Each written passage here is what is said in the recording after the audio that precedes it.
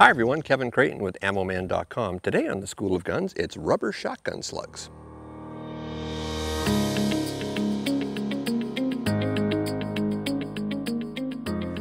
So the rubber shotgun slug has been around since 1970 when the British troops started first using them in Northern Ireland.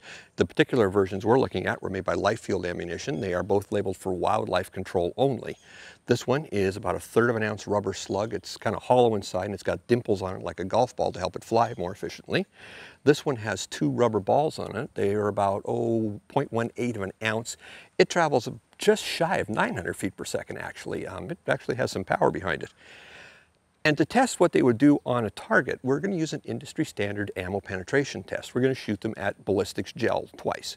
Once with 4 layers of heavy cloth in front of it, and once with bare gel to simulate bare skin. That's B-A-R-E skin, not B-A-R skin, not the animal.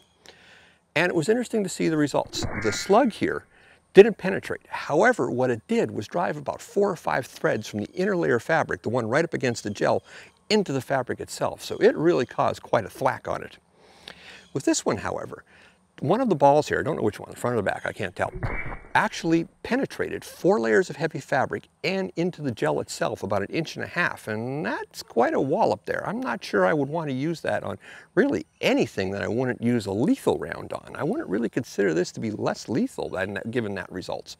Because keep in mind, with those 2 balls in there, you can't guarantee where the shots are going to hit. It's going to act kind of sort of like a shotgun, like a shot shell, and if that hits somebody in the eye or in a more sensitive spot, oh boy, you got problems. This delivered quite a thump on the target. Now, would I use this against wildlife? Possibly. Do I need to use this against wildlife? No. So maybe, possibly for what it states on the box, yes, I would definitely use that one. Now, how do they do against the bare ballistics gel without the 4 layers of heavy cloth in front? I'm not going to tell you. You're going to have to read the article on that. But overall, yeah, I was kind of surprised by these.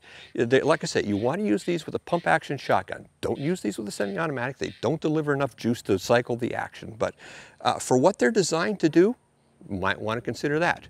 Now, as always, this is not legal advice. I'm not a lawyer. You do your own tests. You know the drill on this, but kind of surprised by one of these rounds, actually.